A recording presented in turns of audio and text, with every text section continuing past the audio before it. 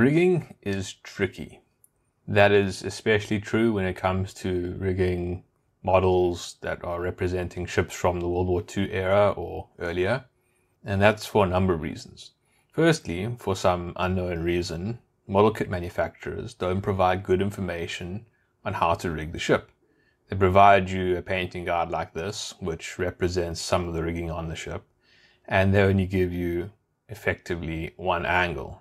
Yes, I know, they are depicting the rigging from the port and starboard side of the ship, but in reality, for the rigging, that's just a mirror image, so it's the same thing. There's no point in showing it from both the port and starboard side of the ship. What you really need is to have another angle. For example, wouldn't it be nice if they just showed the masts and they took out all the other superstructure details around it and gave a front-on view or a stern view of the rigging? Or even better still, why can't they do an isometric projection? An isometric projection is just a 3D drawing, like you find pretty much everywhere else in the manual. So it's not like they don't have the capability to do that.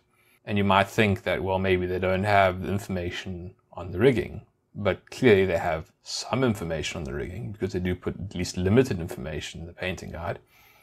And they clearly do have good access to archives because they have been able to reproduce every other part of the kit in a reasonable level of detail. So I don't know what it is that makes them not put the details of the rigging into the guides, but I find that very frustrating. So it is because of that lack of information that you are forced to look elsewhere to try and fill in the gaps. So in my case, what tends to happen is I'll go online and I'll start trying to find images of these ships. Generally, you can find two classes of images. You'll find drawings and historical photos. When it comes to the drawings, they often don't depict the rigging on them at all, so they're generally not helpful. And the ones that do show the rigging, well, you don't know who drew them, so you can't really be certain of their accuracy. You would think then that the best source would be to look at historical photos.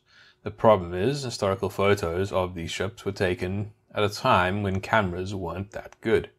So you'll have low resolution photos with low dynamic range, and guess what you need for rigging? You need high resolution and good dynamic range to be able to pick it out. So for most of the time with photos, you can't see the rigging, so that's not helpful either. But on occasion, you can pick out a little bit of a detail here and there. So what I would do in the past is I'd take all that information, I'd combine it together, with the aim being to come up with a design that would be better than nothing. And if you've looked at a model ship without rigging, it does look odd. So it doesn't take a lot to put some rigging on that is better than nothing. So that's how I started with these ships, and it continued like that for many years. And then in 2015, something happened.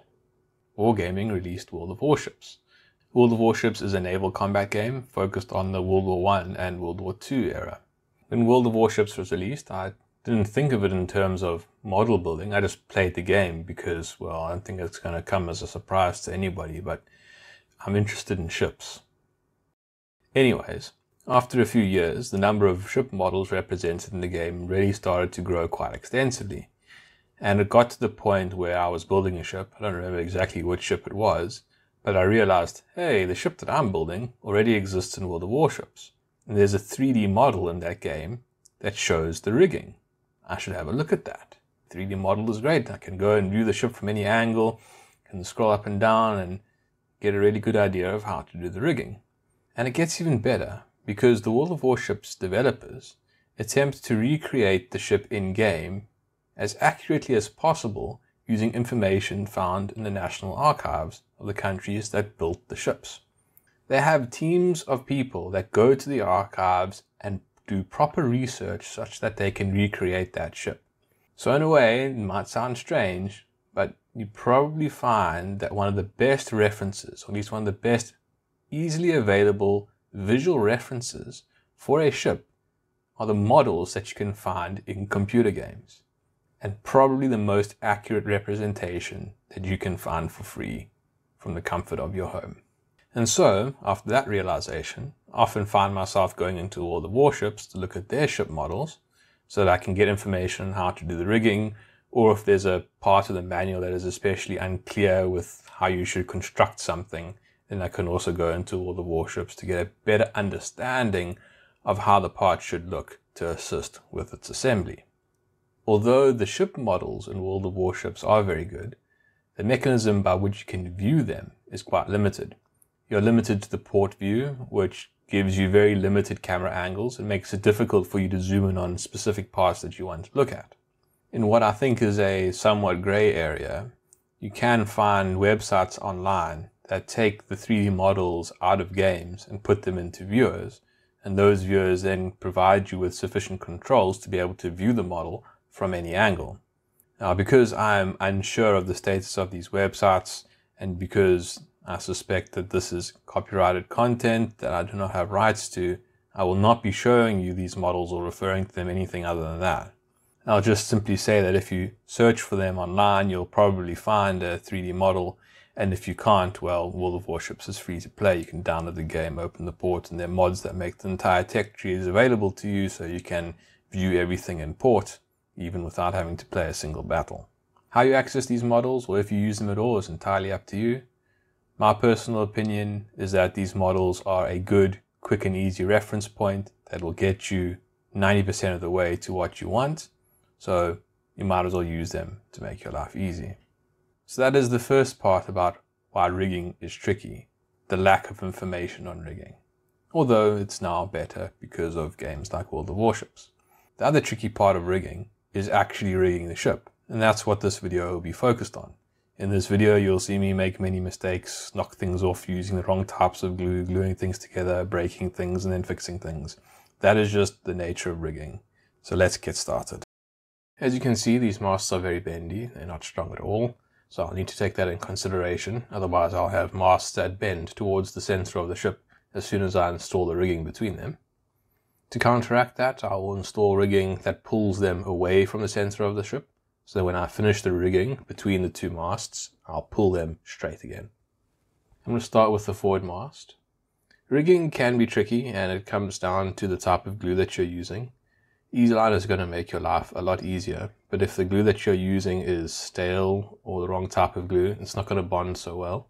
The next thing to consider when installing the rigging is you need to know the order in which you're going to install the lines. Obviously, you don't want to obstruct yourself, so start with the lines that are innermost and work outwards. For the forward mast, I start by installing the lines that run from where the yard arm, or at least I think it's a yard arm, intersects with the mast, and I run that line down to the points on the starfish platform. At this point, I'm applying minimal tension to the lines. I just want it to be tight enough for them to be straight. When I pull this mast forward and bend it away from the center of the ship, these lines might go slack. I don't want to put any additional tension on these lines at this point. Another important consideration is the glue that you are using. I started off using extra thick super glue, but unfortunately this glue has become quite stale and it's not sticking as well as it usually does. And while this is working at the moment, it will become a problem, and I will switch to a medium viscosity glue that's a bit newer than this extra thick super glue. If you find that the glue is not bonding quickly with the EasyLine, change the glue. It should bond pretty much instantly as you touch it to the mast. You want a super glue that's going to bond pretty much instantly with the EasyLine, because holding the EasyLine still on these very delicate parts is quite difficult, so you want to avoid that as much as possible, because that's the time when you start knocking parts off of the ship. For example, this EasyLine that I'm installing right now. I'm intentionally doing the line that runs forward onto the walkway last, because when this mast is returned to its erect position, I want the lines to all be under the correct tension. I'm pulling quite hard on this EasyLine to bend the mast forward a little bit. Now that the glue has dried on the connection points between the EasyLine and the starfish platform, I can cut off the excess with clippers. I then move on to installing the lines that go to the upper yard arm. The exact same process is followed again. At this point, I've switched to a medium viscosity super glue, so as you can see, I'm able to move a lot more quickly. All that I do is take the EasyLine, dip the end in the super glue, and then attach the super glue to the mast. Initially, it is very delicate, so if necessary, I come back and reinforce the connection point with more super glue. Once again, minimal tension is applied. If I pull too hard, then it will cause the other EasyLine to slacken. That is definitely something that I do not want. Of course, you need to match the tension on the other side of the ship, otherwise your mast will go crooked. If you do put too much tension on the line, you'll either have to reseat the line or put equal tension to the corresponding line on the other side of the ship. Having very light tension on the lines is also a bit of a safety feature. It means that if you do touch those lines for whatever reason, there's a lot of bending that they can do. So you won't have to worry about accidentally snapping the mast or pulling the lines off. There's absolutely no reason to put a lot of tension on the line. When installing rigging, it's definitely worthwhile to use EasyLine or an equivalent product. Its ability to stretch is what makes all the difference. And just because it can stretch a lot, doesn't mean you need to stretch it a lot. All you want to do is put enough tension on it to pull it straight. You don't want to put any more tension on it because then it'll start bending the mast out of position. Of course, the more lines that you rig between 2 points, the more tension will be applied to it and it will start to bend the masts. If it gets to the point where the masts are bending and there's a lot of tension on the EasyLine, more than I think is reasonable, in those cases I will switch to embroidery thread and use it as an anchor to force the mast into its correct position, because of course embroidery thread will not stretch at all. Now for the upper line that runs forward to the walkway, since the lines that connect the two masts together are connected to the bottom yard arm, you don't need to put a lot of tension on this upper line. It will not be providing any structural support. It just needs to look good, so minimal tension is all that is required. All the heavy lifting is being done by the lower line that runs forward and connects to the walkway. I'm going to move back to the port side of the ship to get a better angle to feed the EasyLine through the railing so I can grip and hold it in place to apply the glue. After a short period of drying, the excess line can be clipped off of the starfish platform. Another tip when doing rigging is do not wear sleeves. I find it quite dangerous to wear sleeves when handling one of these ships from above. Of course, you can't feel the cloth on the sleeve, so it's a recipe for getting yourself hooked up on a mast and pulling something off the ship. So make sure that you use short sleeves when doing work like this. Otherwise, you'll probably damage something unless you are very careful and very aware of where you are putting your hands. I'm now installing the lines that run from the yard arm down to the flag deck. These are the lines which flag would be flown from. The process is exactly the same as before. I dip one end of the line in medium viscosity superglue and then I attach it to the yard arm. For these yard arms, there are indicators of where the lines should be attached, so that does make it a little bit easier. So just attach it to the little eyes and you are good to go. I find it easier to attach these lines to the top of the mast first and then wrap it around the railing later. You'll be able to pull it through the railing and upwards such that you make good contact, so it will be much easier to put it under tension and glue it from the bottom than it would be to hold it under tension and try and attach it to these little eyes. But for now, all that needs to be done is they need to be attached to the mast and then kept in order. At this point, the trick is to just not tangle up the lines. After a short period, the glue that attaches the line to the yard arm has dried and it can be pulled taut and attached to the flag deck. Once again, I start inwards and work outwards. The two inner lines on each side of the yard arm need to be attached to the signal locker, which is also the innermost attachment point on the flag deck, so that's convenient. To try and maintain some order with these cables, all the ones that I'm not using, I flip over onto the other side of the ship. This way I can reduce the chances of confusing myself and installing the wrong wire in the wrong place. There isn't a railing to wrap these lines around, so I'll just pull them taut and hold them on the flag locker for a few seconds so that they can bond.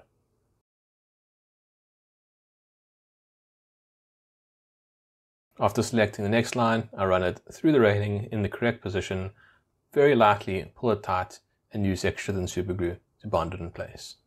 I do quite like to have very long sections of wire so that it's easy to handle them. I know this is wasteful, but it's so much easier to have a good grip on the line than to have a very short and efficient line that you have to try and grip with tweezers. Fortunately, a little bit of EasyLine goes a long way, and I was able to rig 9 ships with one spool of EasyLine. There is an additional line that runs from the stays at the end of the starfish platform, and that is the last wire that needs to be connected up on this level on this side of the ship. When pulling the wires, you do need to be careful. They will get hooked on all the little details. You obviously do not want to pull off a gun or damage them. These parts are all very delicate. The majority of the effort of rigging seems to go into making sure that you don't break the ship in some way. These wires that run from the end of the boom don't go down to the flag deck, they go down to a level lower, these walkways that connect the wings on which the anti-aircraft guns are located. It's installed in a similar fashion to the ones on the flag deck. The cable is wrapped around the walkway's railing and secured in place with medium viscosity superglue.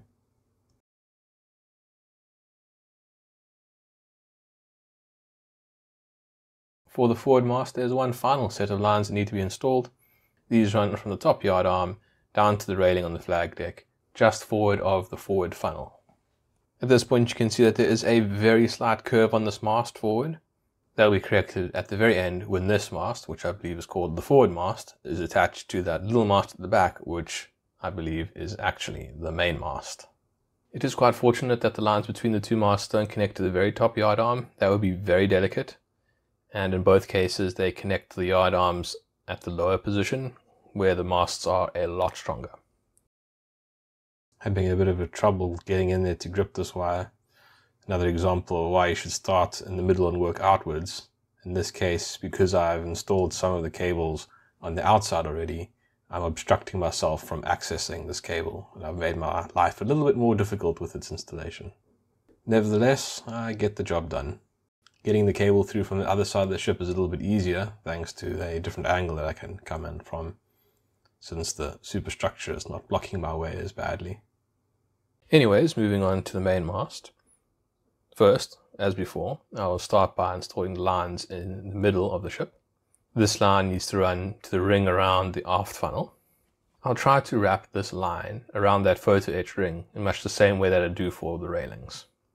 But before I do that, I need to let the glue dry a bit, so I'll install some more line on the mast while I wait.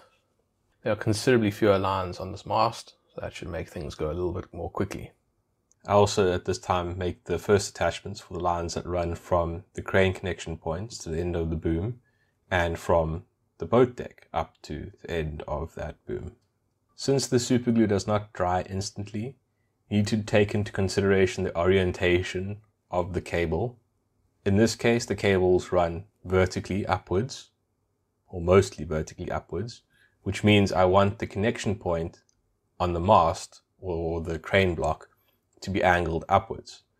To make sure the glue dries with the wire in that orientation, I lift up the easy line and I wrap it over the yard arm at the top of the mast. If I did not do this, the easy line would come out horizontal or facing down, and that would place a kink in the wire when you pulled it tightly to make the connection to the yard arm or the boom. I just need to clear a little bit of space on the boat deck so I can apply the glue. I apply the glue to the boat deck first by putting a little bit of a drop down, and then I just insert the wire into it, and once again I lay the wire over the top of the yard arm. Once again, it looks like a bit of a rat's nest, and the challenge at this point is just to make sure that the lines don't get tangled with each other. I'm now battling to get this line around that wire, and eventually I get it through from below, but I don't want it to go through below, I want to go through above, so I pull it out, try again. With a bit of persistence, I'm able to get it through, after which I pull it tight and apply superglue to bond it in place. Next, I'll run this wire to the top of the mast. At this point, this is easy line, but I do change this because at this point I had not realized that this mast actually needs to be pulled forward a little bit because it's not standing vertically. I was still under the incorrect impression at this point that this mast would have connections from the top yard arm all the way across to the forward mast. It in fact does not. Therefore, this mast will need to stand up on its own without any tension between the two masts. This line will later be removed and replaced with embroidery thread to pull it vertical. From this angle it doesn't look too bad, but it really is quite badly out of alignment at this point, so it's not something I would be able to tolerate. It would bug me. The majority of my effort here is going into making this connection point in the center of the mast, which is obviously difficult because there isn't an edge for me to easily wrap the line over, whereas that would have been the case if I did it the other way around. I could have just wrapped it over the edge of the platform at the base. And now for two short lines that run from the cranes to the end of this boom.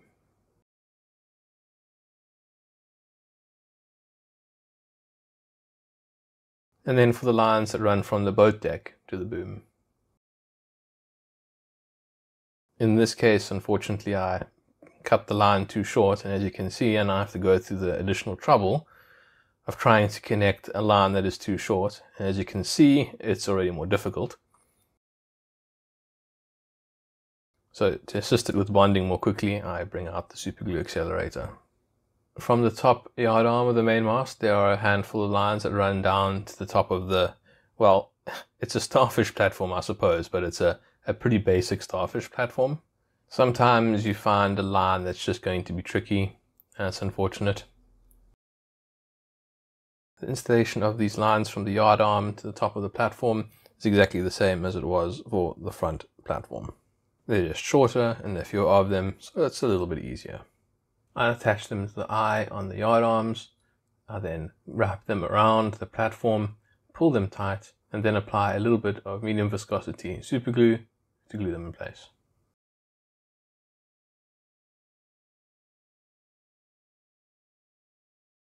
There are two lines that run from the yard arm to the platform with the search and signal lights.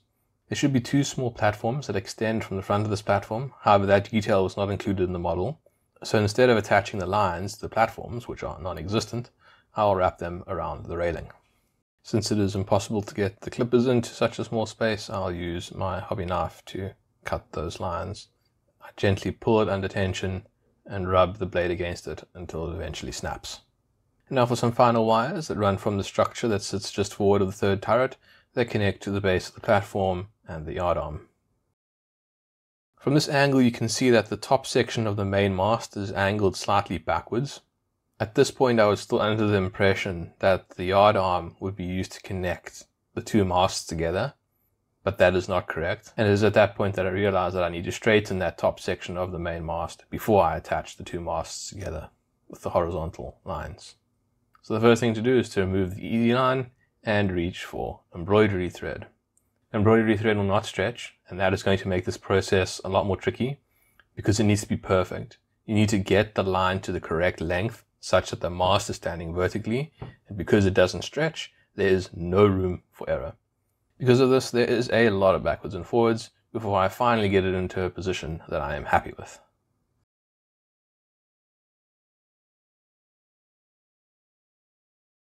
Now that the main mast is in an acceptable state, I can install the lines that run between the two masts. The connection point of the main mast is actually very strong. That's quite nice because it means I can put as much tension as I like on the base of that mast to pull the forward mast into a vertical position. It will come as no surprise to you that once again I start with the two innermost lines. For obvious reasons, they'll become less accessible when the outer lines are installed. The first two lines that I put on need to be pulled the tightest. And the reason for this is that all subsequent lines that get put on will add a little bit of tension and pull the mast slightly together. In that process, you don't want to slacken the lines that you have already installed. So if the first lines that you install are the tightest, any subsequent lines, even when pulling the mast a little bit more towards the center of the ship, won't pull it forward enough to loosen the tightermost inner lines. One of these lines from the yard arm to the platform wasn't stuck on very well, and during this process I knocked it off. Fortunately, this is still not too difficult to correct. I'm working upwards again and the connection point is very small, so it is a bit more challenged than the initial installation, but these are the kind of things that you will have to deal with when you're doing rigging. I probably should have reinforced these connection points with some super glue after I originally installed them, but I was trying to keep the use of super glue to a minimum. I'm still not completely happy with how the main mast is standing, so I'm going to cut off that embroidery thread and do it again. I want it to be perfectly straight. I don't like that it's a little bit curved. It doesn't actually stand up straight. It has a curve in it, which I don't like. It's during this process of fiddling that I then break the boom that runs off of the aft of the ship, which is a bit frustrating. This is one of the consequences of rigging. You do break off these more delicate pieces, and that's just the way it goes. Fortunately, the rigging on that aft boom is not very tight, which means I am able to reconnect it without having to remove that easy line. Minor hiccup, but something that was fortunately quite easy to resolve. Sorry about the poor focus and camera angle for this part of the installation. I was quite preoccupied at this point, and I was not paying adequate attention to the cameras. After a little bit of effort, I do manage to get the boom reattached.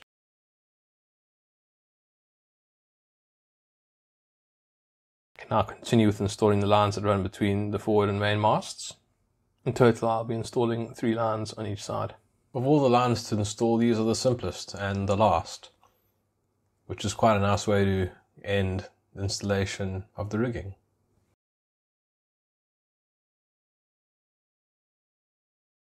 After installing all of the rigging, the super glue needs to be matted down.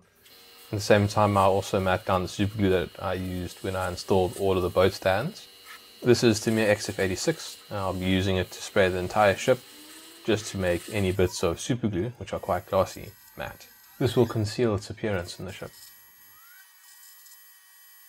During this process, I did notice that some of the lines on this forward mast are a bit loose. When the mast got pulled back into the upright position, there was not enough tension on them to pull them tight, so I'll reattach them so that they are nice and straight again. After applying that super glue, once again, I need to continue with the spraying of the matte coat. Don't want any shiny super glue to be visible on the ship. With the application of the matte coat, we come to the end of the video. The ship is now technically complete. It's just the aircraft that need to be constructed and installed. In the next video, I'll build and install one of the aircraft. I'm not sure if it'll be the RO43 or RE2000. But that is all that is left for this ship, to build and install 2 small aircraft. And of course, just a reminder to any viewers who aren't subscribed, please subscribe if you like these videos, or if you want to encourage me to continue making videos like this. By subscribing, you help promote the channel on YouTube, which encourages me to create more and better videos. Thanks for watching. Cheers.